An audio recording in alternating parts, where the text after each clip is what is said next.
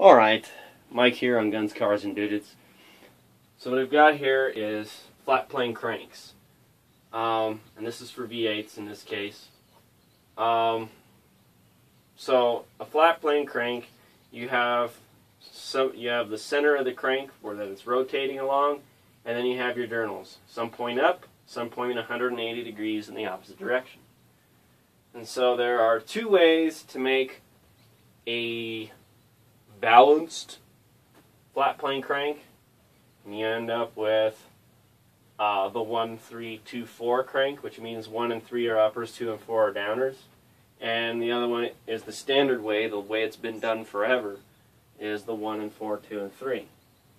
And the reason you don't have the 2 up, 2 down setup is because they change the center of gravity of the engine when it's running. So these pistons and rods point up, and these point down. They're real close to the pivot. And these have that same combination of up and down pointed in the opposite direction. So instead of the engine wanting to rock backwards and forwards and backwards and forwards and vibrating the heck out of the car, it doesn't. And the reason that this method is possible is because if this one wants to rock forwards, therefore this side wants to rock that way. And this one is trying to rock in the opposite direction. So these are both effectively balanced. You don't need to make a huge counterweight inside. And then we have our possible firing orders. Okay, so this is the journal number you have.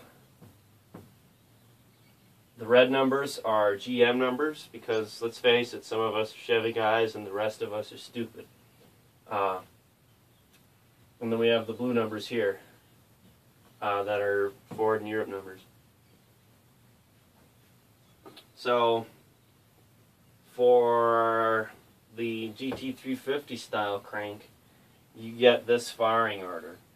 It's 15483726. And you can see it from its available firing orders. 15483726. The standard flat plane cranks for V8s is 15374826. And then you can choose stuff too. It doesn't have to be this way. You could do 1826 4537. And all that's going to change, or I don't want to say all that's going to change, but that what is going to change is the helper cylinders here. And that's what these diagrams are important for.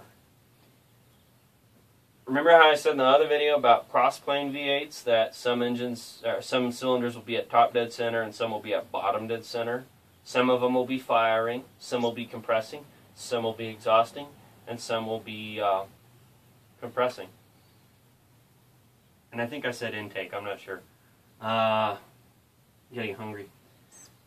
But the pattern is, if you leave the valve open after bottom dead center, then slow air can be pushed back out of this cylinder, and another one that wants the air can have it.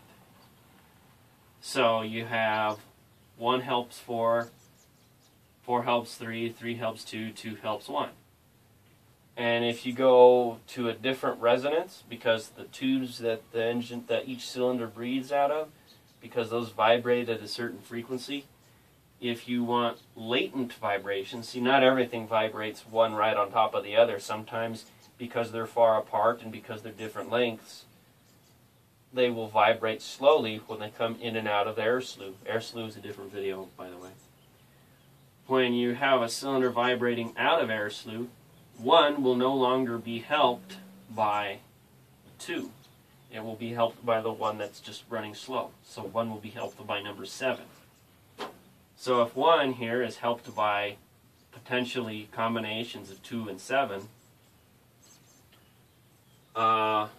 these are adjacent, and this one is whatever distance that is. You can measure that when you make your engine. When you compare that to the standard flat plane, 1 is helped by 2 and by 8. So the distance it has to go is bigger.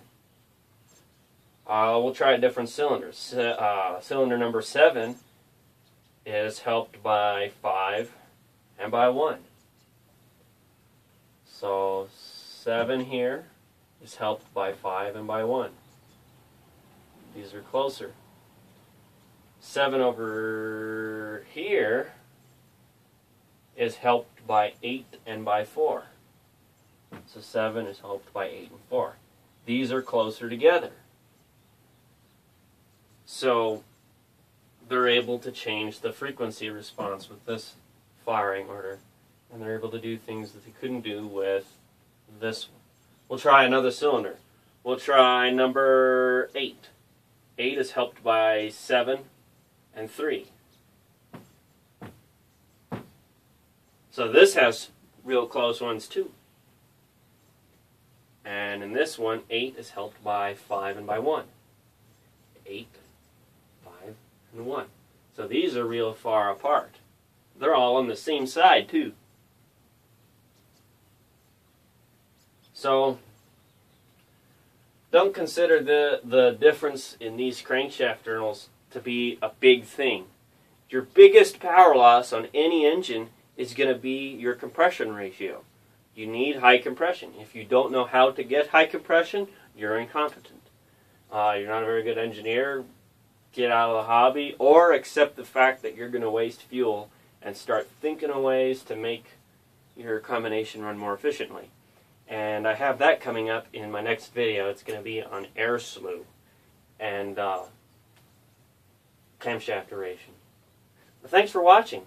Oh, one more little thing here. You can see what types of cranks you have. If you look at what's 360 degrees out, it shows you what kind of crank you have. So if you have 180 degrees between 1 and 3, that means you have 360 degrees between 1 and, whoa, I lost myself, 2. So you just have to skip a cylinder to see what kind of crank you have. In this case, you have 1 and 4, 3 and 2 for the standard flat plane. 3 and 2. For these styles, you have 1 and 3, 4 and 2.